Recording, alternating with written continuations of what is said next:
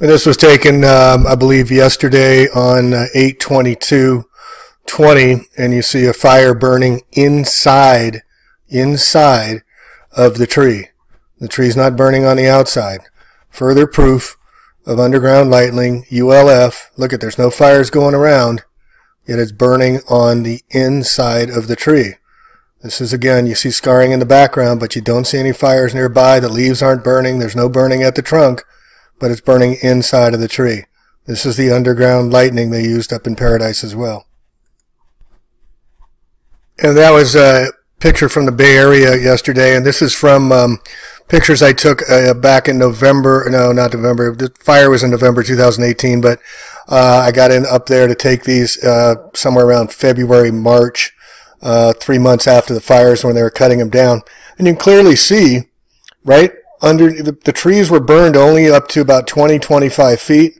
The Earth's aura is 25-26 feet, and as I explained in the video I did on this, that the fires were coming from underground ULF, ultra low frequencies, lightning underground and going up.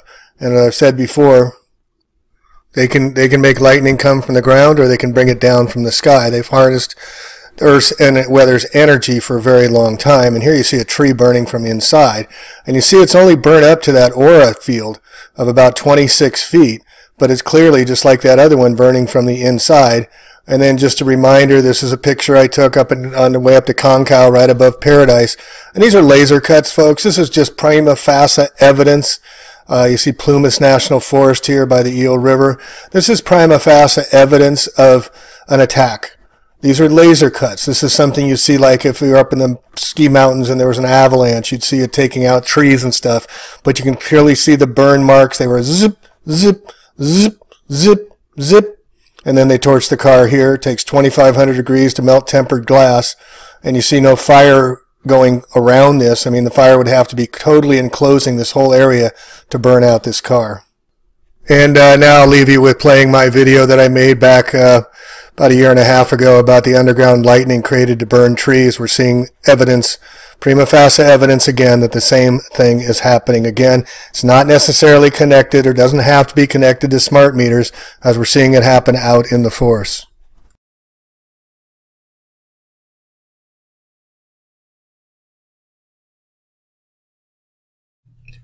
Hey folks, and welcome to another video from A Plain Truth. Well, let's get a little more into the Paradise. This is number 55, I believe. And let's talk about lumber and logs and trees and what the heck are they doing. So you get an idea, folks. Sacramento is right here. And we're going to zoom in a little bit to Paradise. And up here is Redding, where the car eclipse fires were. And then we're over here in Santa Rosa, over in this area where the Lake County fires keep happening. The Mendocino Complex fires. Sonoma, Napa, Santa Rosa's down here. So this is all in this area where they want to put the trains in, they want to put the mega dams in, they wanted lumber and harvest. But let's talk about lumber. But first, I want to give you an idea here of Paradise, so you know. So this is Chico in Oroville. You remember the Oroville Dam that they had to evacuate everybody because 2 years ago, because of all the rains, the dam failed? That's Oroville right here. And then here you see Chico. So when you're leaving Paradise, you're going down the hill from about 2,000 feet down here to 99, and you either go to Chico or you go to Oroville. There's not a lot of other places you can go to if you're escaping, which they said 52,000 or 27,000 escaped. Now here what I want to show you is I want to give you an idea of how big Paradise is. I mean, look at all the cross grids here, folks. You see this? These are where people live. All these roads, these are people that aren't there anymore. They didn't move back in. We don't know where they are. They would have gone to Chico or Oroville. We're not hearing from them. Look at, folks. All these people unaccounted for. Where are they? They haven't been let back in, or now they're finally opening them. They opened the ice rink. Hey, wonderful. But look at this. This is all people here. And of course, the Freemason building's okay. The Christian church is okay. The Adventist hospital's okay. But the people aren't okay. All right, but what I want to bring your attention to, so here, and you can see getting out, they only had two routes basically to get out. once they got down the hill, Skyway and 191. And this is the road 70, which I took up to where they say the campfire started. This is up here in Polga. You'll see Polga right here. That's where they said the fire started. Went over to Concow. This is where the people jumped in the lake. Few made it out of Concow. All right. And then they came down here. The fire spread at 80 football fields a minute. Yet the other anomaly is the fire spent a whole day on November 9th sitting there from people were stuck until 5, 6 o'clock at night and they trying to get out. So this fire moving at 272 miles an hour, 73 miles an hour, all of a sudden decided to park in paradise and hang out for a while. And of course, people said there were no winds. But here's what I wanted to show you, folks. And this is what really is grating here. And you see this is Concow here. But let me show you this. See all these patches here, folks? See all these patches? That's clear cutting. Those are all the forest being cut. All those patches are the forest being cut. All the trees are being harvested. Red Emerson and his sons harvesting all the lumber. Look at it all, folks. Look at all the clear cutting going on everywhere here. All over, all the way up to Redding. Here's the Redding car. You can see them clear cutting the entire sierras of the ponderosa pines that are made for lumber, making buku bucks. All right, so let's get into the trees. Why are the trees so important? Now, of course, there's the money aspect of it, and this guy, Red Emerson, is richer than Bill Gates and has more property than Ted Turner. And, you know, from humble beginnings, this is Forbes setting the table here. And it talks about how we'll be there before the smoke is out. They make money from disasters, disaster capitalists. His two sons, George and Mark, pretty much run the business now. But remember Red Adair when he went into Kuwait with the oil. We'll be there before the smoke is out, said Timber Baron Red Emerson. So he owns all the Southern Pacific. He bought from Southern Pacific all the rights. $1.5 billion in sales, salvage timber. You see him working here and doing it all over the place. And then you've got Jerry Moonbeam Brown signed $1 billion to ease logging rules to thin forest. Now, notice the dates here, August 23rd. This is before the Paradise Fires. And then Trump says, oh, you know, you got to get rid of all the timber and all the stuff on the ground. It creates the fires. Even though it didn't burn any trees, folks. Only burned houses, only burned people, only burned cars. Didn't burn the Freemason building. All right, so facing deadly California tries, more logging, who's at benefit. And notice that way back here, May 11th, or way back when, Governor Brown pledges to double forest thinning. He was planning this before the Paradise Fires. This is May 16th, 2018. So what's going on in Paradise? Harvesting. They're harvesting the lumber, folks. They're taking it. They're taking away all the lumber here, and the people are not happy with it because they're going into people's homes, even though the trees are perfectly fine, and they're cutting them down. That's the same thing we noted when we were up there a couple weeks ago. They were taking down perfectly good trees. And you can see the arborist marked trees, P1 for immediate hazards, P1, 2 for ones that could fall in a year. Now, we also noted that the trees, the bark was just damaged. The trees were not damaged. So why are they clear cutting all the trees all around Paradise and in Concow? Residents complained downed trees and branches were left on the property. The other question is, with all the winds, 273 miles an hour, folks, how come the streets are clean? Why are the streets clean? Why isn't there debris all across the streets? Why wasn't there debris all across the streets here in Santa Rosa? Anybody want to ask that question? But here's what I want to focus on right here. You see the wood here? Notice the bottoms. Notice the thickest ones down here. Look at the black on them. Now notice the bark is just cut, and here it's not, but here it is. These are higher up in the trees, but look at the black here. So this gentleman So this website, Logic Before Authority, this came out January 5th, so yesterday. He's doing some real good work here on Paradise 2, and he's got a new theory that's very, very interesting and pretty compelling. 8,888 trees struck by lightning in Paradise. Now, I'm not sure where he got the number 88, but he's postulating that it was lightning from the ground, tomography from under the ground, that caused these trees to be burnt from underneath, and that the energy field of these underground lightnings would get up about 20 feet, and that's why we're seeing the tree's scarred. So just to give you a little background, remember the paradise has underneath is gold and silver underneath paradise. We know that. And gold is one of the most conductive, along with silver, the highest thermal is heat conductivity. So can they do lightning under the ground? Yes, they can. The enlightening image is lightning from 10,000 frames, you see here, but can it come from the sky down to the ground up? The answer is both, that it can come from the underground lightning discharges. So this is definitely a possibility that these attacks and that the lasers coming down from the skies were igniting the underground charges. The lightning discharges in the atmosphere are familiar, but what about the ones underground? Quartz reacts to stress by producing electricity, but when electric current flows through quartz, it vibrates at frequency coincident with the watts of power supplied to it. Our planet was compared to a capacitor capable of being charged and discharged by external electric fields. That would be the lightning laser charge from above, an external electric field. A capacitor charge. Capacitors are constructed by two conductors or plates separated by a dielectric insulator. And it goes into how it works and whatnot. But I just wanted to show you this is very real. This is a very possibility that these were strikes from underground that hit these trees and took them out, and then the other strikes coming from the nanobot, swarming nanobot fire embers, self-replicating as well. Like Angel had told us that there's many multiple attacks. It's just not one thing. So here we see on ELF, extremely low frequency and very low frequency, ELF and VLF. The research called for under this effort is to assess the viability of exploiting concept of electromagnetic induction to detect in an image subterranean features such as tunnels. So this is them looking in, looking down from the sky, and looking through the earth. We've all known that for finding whatever they're needing to look for underground. But here, the physics and methods of modeling of generation of ELF, VLF waves from various sources.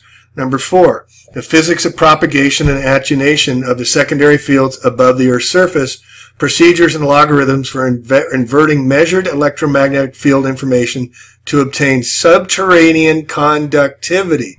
Subterraneans below the Earth conductivity structure particularly aimed at identifying and characterizing man-made structures or natural voids. What'd that just say, folks? Logarithms for inverting measured electronic magnetic field information to obtain subterranean conductivity structure, particularly aimed at identifying and characterizing man-made structures and or natural voids. And so we can see that this information is very possible that this is what it. So here's his video. Hi guys, this is Daniel Alexander Cannon here on Logic Before Authority. And 2, 3, and 4 videos back, I discuss the way that they are using, the way they're burning down the houses in California, and using the technology discovered by Tesla of creating basically lightning strikes under the ground. Tesla discovered that there was layers of frequency realms that were across the earth, and there's one that exists above ground up to around 22 feet, and that one's got probably something to do with some other things that burnt.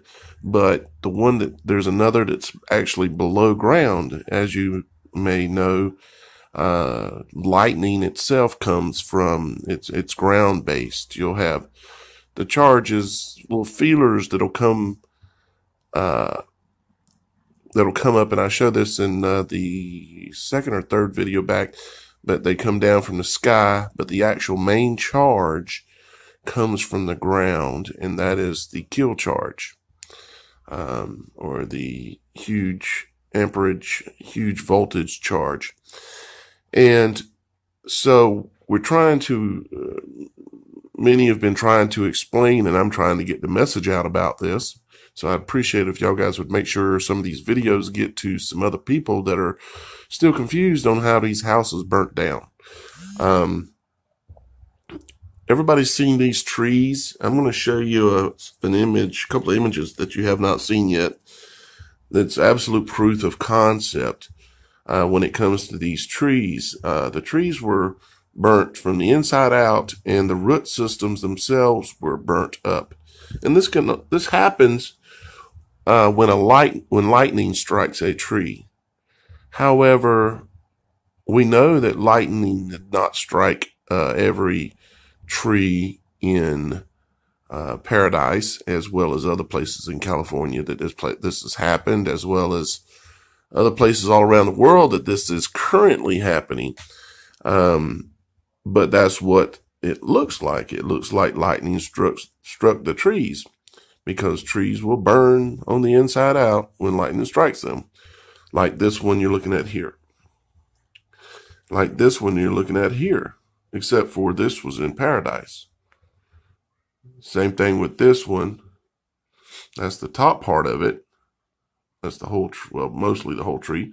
You can see that the foliage and everything is still there, but the tree is burning heavily from the inside. You'll also notice that that tree in the area that it has, that is on fire really bad inside and out, has wire running across it. Metal. There's another one. These are all in Paradise. Another one. You can see that up under the root system is completely toasted. Same here. Same here. Y'all guys are familiar with this image. But you're not familiar with these images. Let me back on out here so you can see what we're looking at. This is the yard where they are taking all of the trees to in California.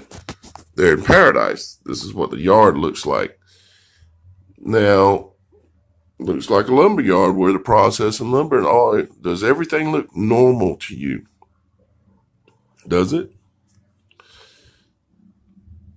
If you zoom in, come up here a little bit closer on these trees, you're going to notice that all the trees are burnt inside.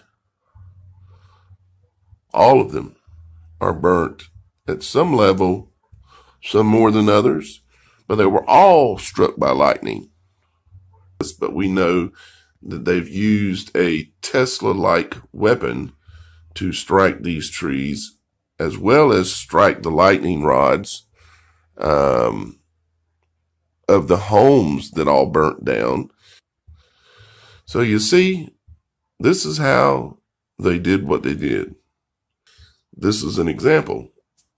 This is a tree that's been knocked over, knocked down, and the inside is roasted like it was struck by lightning. Same thing we were seeing with the logs. Same thing. The lightning poles throughout the city that were burned up, right, like this one. And all the lightning poles going down through the streets, like the one on the left on the bottom is on fire. There's another one, the one on the left. There's the one on the right on the bottom that's on fire. The one on the bottom of the right is on fire and about to fall. The one on the right on the bottom is on fire. The one on the right on the bottom, the one on the right on the bottom is on fire and about to go all the way through. And I could go on and on here. But I'm not going to do that. I'm going to come back out. This is the railings that were near the dam. Do you remember when I made the video saying that the river was boiling? Well, interestingly enough, that is what electricity does to water, of course, is when it's hit with a charge, it will boil. Now, all the railing posts, as you can see, the foliage behind them is not burning, yet the posts are all burning. You see? All the posts are burning. And strangely enough, of course, there is this long metal electrically conductive metal fence that is running along all of these. So what it specifically drew the charge that was cast underground into these posts and into this metal railing. This will explain to you how the bridges burnt. Remember the bridges with the wood on them, there was no fuel around, no trees or grass really around, but the bridges burnt, the wood part, and some of the metal warped and things like this. Here is, you can check this out right here. This is actually rocks, strangely enough, that are on fire. Rocks on fire. And that is very strange. Obviously, these rocks have a very high metal content for some reason, but or certain minerals of some kind for some reason.